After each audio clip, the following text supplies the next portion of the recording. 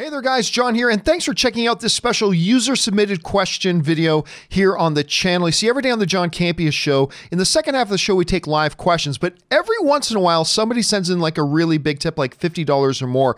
And when they do, I like to honor that by not only answering the question on the show, but also answering it in its own standalone video. So let's get right to it.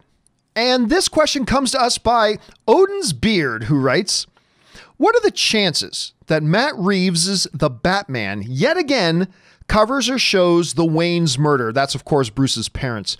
Dear God, I hope he doesn't. I'm pretty sure we have seen it in every Batman movie in some capacity. All right, thanks a lot for sending that in, man. And of course, they have already started shooting the new Batman movie starring Robert Pattinson. We're all very excited about it. Matt Reeves is directing it. I wish it was Ben Affleck, but hey, if it can't be Ben Affleck, I like Matt Reeves doing it.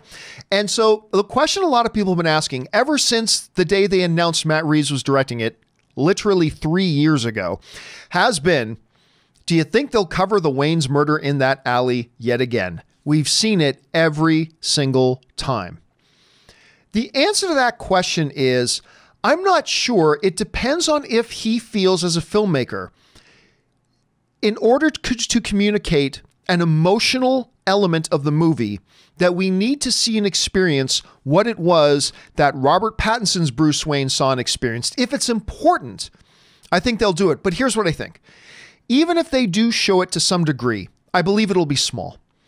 It won't be this big 7-minute scene, big drawn out sequence of things that covering ground we would have been. I think it would probably be a very brief 15 to 30 second thing.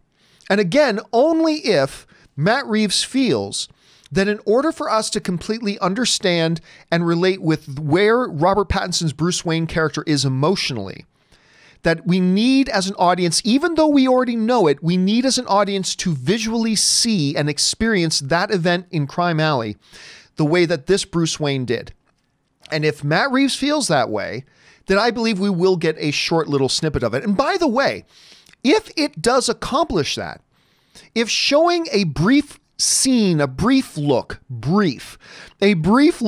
that experience that this Bruce Wayne had, if that increases our emotional understanding of where our hero is in this given moment, then do it. It's all needs to be done in service of the story. I'm all for it. I'm okay with it.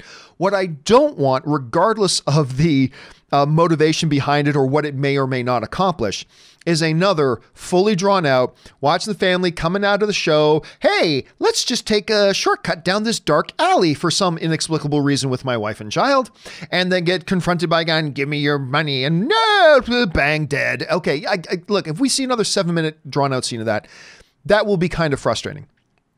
That said, if it was up to me, I would have no visual reference to it.